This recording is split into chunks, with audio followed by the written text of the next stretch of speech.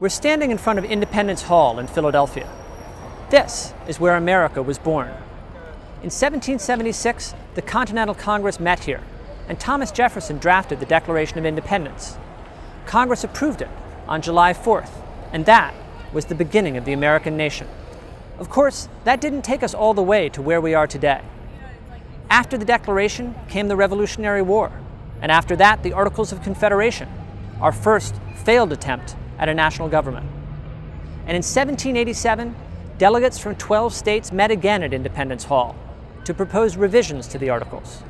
What emerged, after months of secret deliberation, was the Constitution.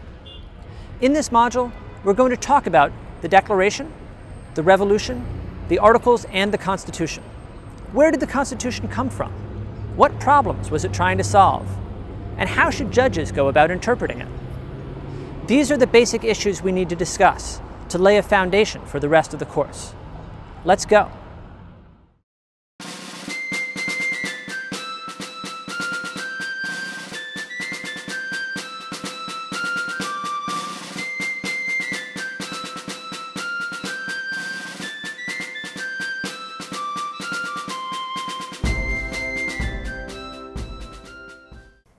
Come back with me to 1776.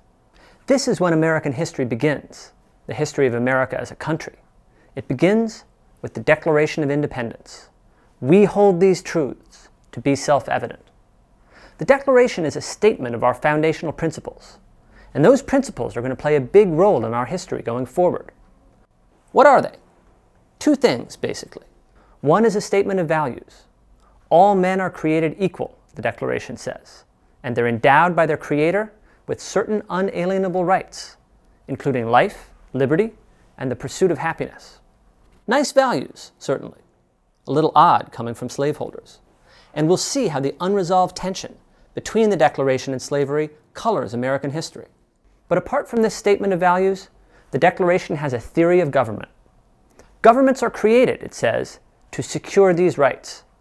And when governments do a bad job of that, when they don't protect the rights, when they oppress people, then the people have a right to change their government. This is a surprising thing for the signers to say. Yes, it seems to justify their rebellion, but it would also, you'd think, justify a slave rebellion. Surely the American slaves can say that the government is not protecting their rights. And maybe, we'll see, this theory could be used by slaveholders too. It's a particularly surprising thing to say to a king, to King George. Government authority, the Declaration says, comes from the consent of the governed. Your power comes from us, and we're taking it back. That is not King George's view of the matter. From his perspective, under English law, this is treason. American history begins with an act of treason, which sets in motion a war, a life or death struggle. We pledge our lives, the signers say, our fortunes, and our sacred honor. And all of those really are at risk. If they lose, they will be considered traitors. They will be executed. Their property will be seized. Their names blackened. So a ragtag rebel alliance takes on the vast and powerful empire. That works out okay in the movies, some of them, but not as much in real life. And yet, somehow, with some help from the French and the Spanish, the rebels win.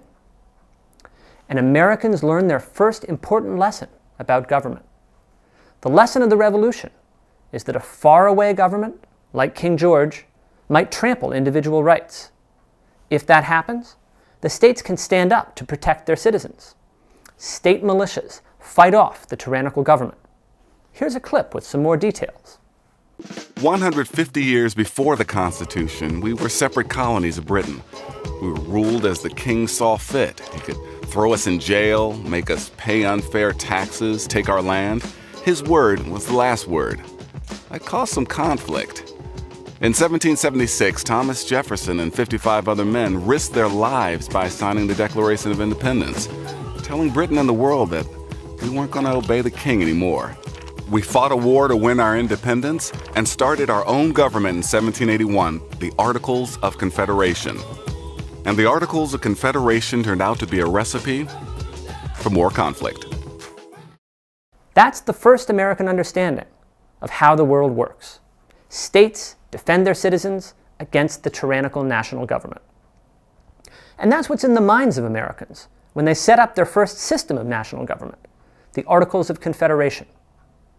They're worried about a tyrannical national government. Their solution is to create a government that's too weak to be a tyrant. And they succeed in that. They succeed brilliantly.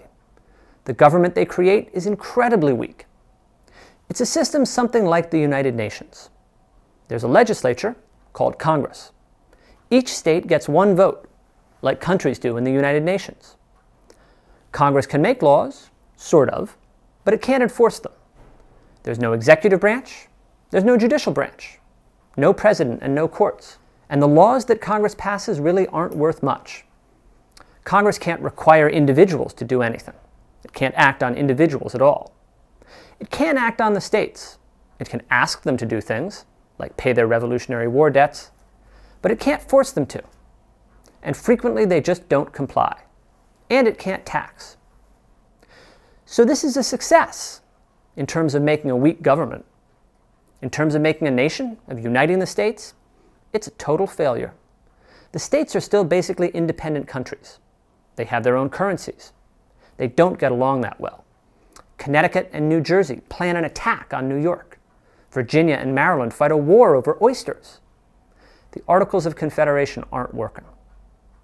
That's the second lesson of American government. It's not going to be the last one. We'll see a third later.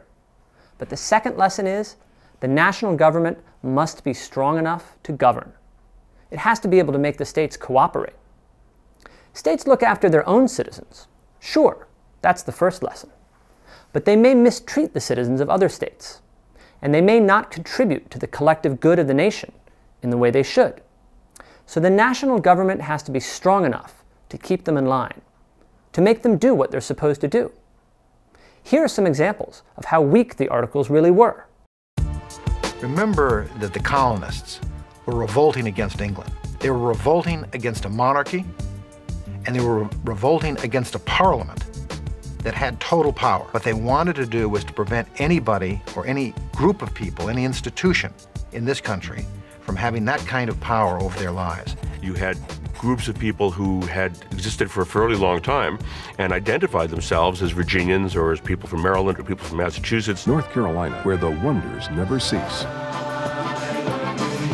Delaware, it's good being first. They want what later would be called states' rights, state sovereignty. The states saw themselves as essentially sovereign nations that had kind of agreed to kind of maybe work together, maybe kind of, sort of. And things fall apart so quickly that it's really kind of dazzling. One of the biggest, if not the biggest, problems that there was no power of taxation. Under the Articles of Confederation, the national government was flat broke. It couldn't afford to protect ships on the Atlantic from pirates, and it couldn't protect citizens on the western borders either.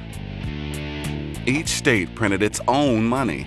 Even more dramatically, New York State, which has the great port of New York City, is charging Connecticut and New Jersey an arm and a leg for everything that comes into their port.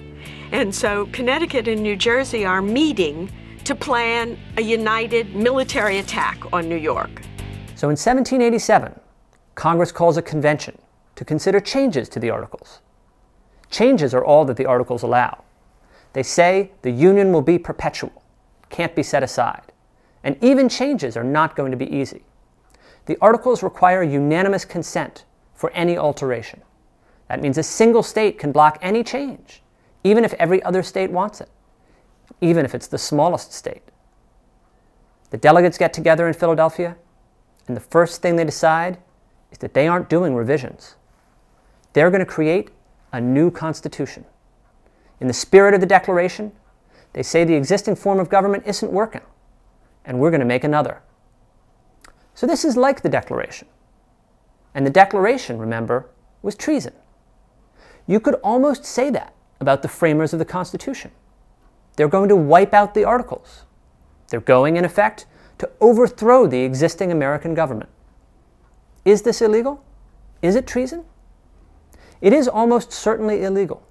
The Articles, after all, declare that their union shall be perpetual. Any changes or amendments require unanimous consent of Congress, and confirmation from every state. But the Constitution, when it's drafted, declares that it will be effective if 9 states accept it, not 13. Was the Constitution drafted illegally? Let's see what some other experts have to say about it.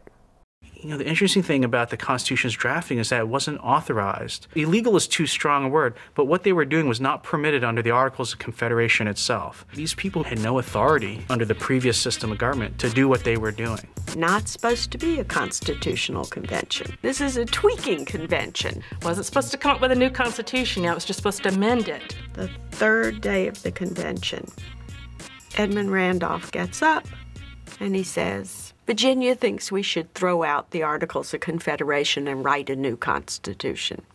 So on the third day of a convention called to make recommendations to amend the Articles of Confederation, they overthrow the government. Is it treason?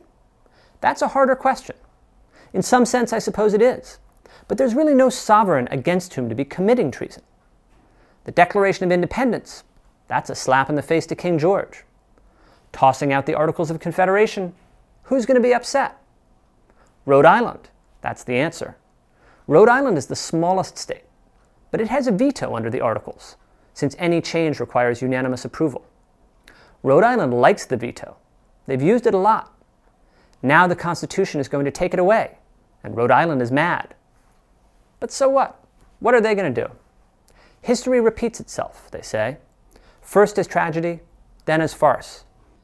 King George is a real threat to the lives, the property, and the good names of the founders. The American Declaration of Independence has a strong potential for tragedy. Rhode Island is not the same kind of threat. First tragedy, then farce. But it will be tragedy again before we're done. So the delegates start thinking about the Constitution. What's it going to look like? These delegates represent states, and states have different desires. There are big states and small states. There are slave states and free states. There are states that grow things and states that trade by sea. And above all, there are the 2 conflicting lessons Americans have learned so far. The national government could become a tyrant if it's too strong, but the nation will fall apart if it's too weak. How do these conflicting desires get resolved in the Constitution? How does it respond to both the success of the Revolution and the failure of the Articles? Tune in next time.